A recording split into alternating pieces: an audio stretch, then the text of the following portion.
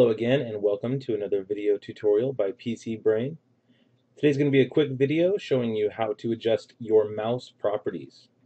The mouse of course controls the cursor, like my mouse cursor moving here moves when I move my mouse. The mouse may be a touchpad attached to your laptop.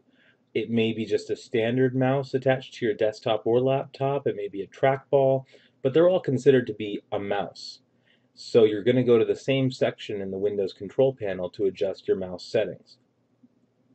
Now, one quick note, if you do have a notebook, computer, a laptop, your touchpad, the little pad on below your keyboard that basically controls your mouse cursor, may have its own specific tool to control its settings, and you may want to refer to your laptop manufacturer for some more information on those mouse settings specifically. And also, if you purchased a mouse in the store, specifically a higher end mouse, it may have specific software as well that came with it. But we're going to go ahead and look at the Windows control panel, its own mouse settings. So the first thing obviously we need to do is we need to actually open up the mouse properties. So we're going to show you how to do this in Windows 7. For Windows XP users, since Windows XP has been around for so long, you probably already know how to do it on there, but basically you go to the control panel and you just click where it says mouse. For Windows 7, just like any other control panel item, you can search for it. So you don't even have to open the control panel to get to the mouse settings. I'll show you that tactic first. First thing we're going to do is click on our Start button. And without clicking on anything else, just go ahead and type on your keyboard M-O-U-S-E for mouse. Now you'll notice you'll have quite a few categories here. Programs, control panel, documents, music, and these are all things found around my computer that have the word mouse in them. Now there's mouse and keyboard settings, but that's a specific program installed on my computer for my Logitech mouse and keyboard. But we're dealing with the control panel setting for mouse. So here it is. This is what we want to click on, and this will take us to our mouse settings. Now let me show you the other way to open up this setting. Let me cancel this. We're going to go to Start, and then click on Control Panel. And if you're in category view, which looks like this, you're going to click on Hardware and Sound. And right underneath the Devices and Printers section up here, you'll see Mouse. And that will open up that exact same window. One other thing that you can do, if your control panel is not in category view, but it's in list view, like this, everything's alphabetical. So you can actually just find Mouse. And once again, that will open up that same window. So let's take a look here at all the different options.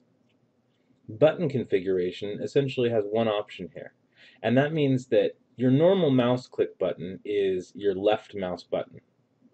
But some people, if they're left-handed or just by personal preference, if you want your primary left mouse button, what we all refer to as the left mouse button, if you want that to be your secondary button, or what we think of as the right-click button, you can swap their functions right here with this checkbox.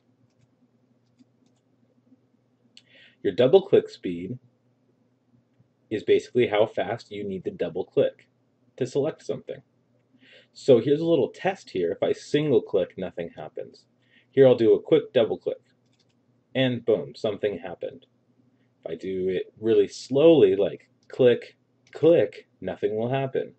But if I drop this down to slow to make my double click speed very slow, now if I go click, click, it will do something.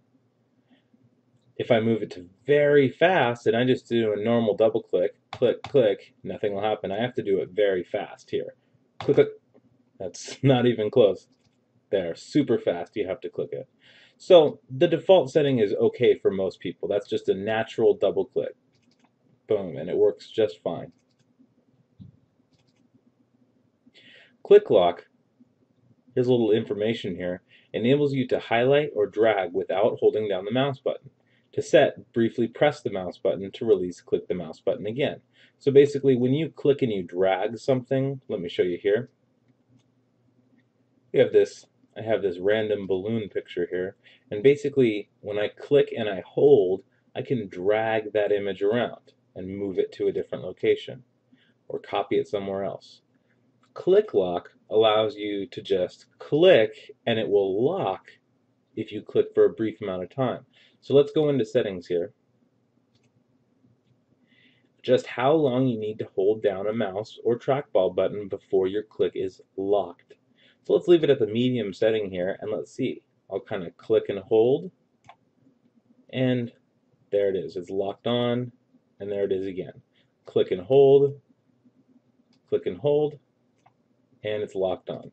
So it's just a setting. It's personal preference for me. I just like the classic feel to the mouse, so I'm going to leave it off.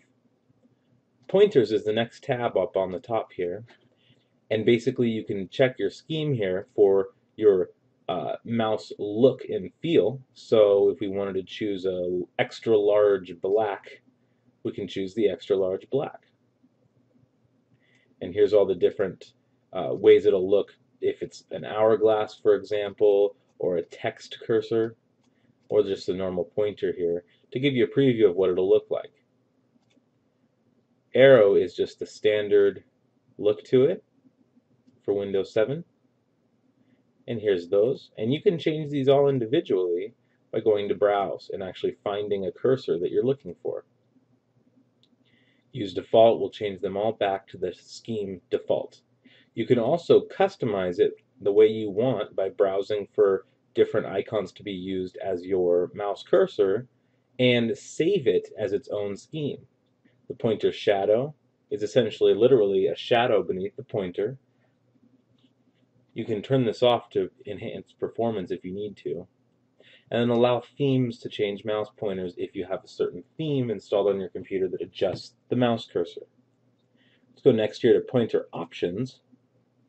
Pointer speed is basically how fast the mouse moves across the screen. You can adjust that here.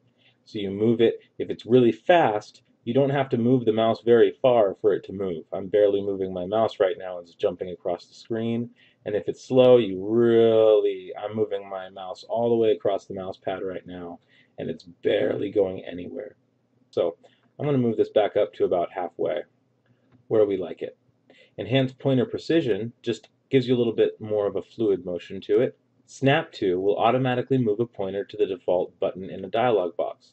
So what that means is when it says default button, what that means is here, for example, see how the button OK kind of has a bluish color to it? Now I haven't clicked OK or cancel or anything like that, but it does have a bluish look to it.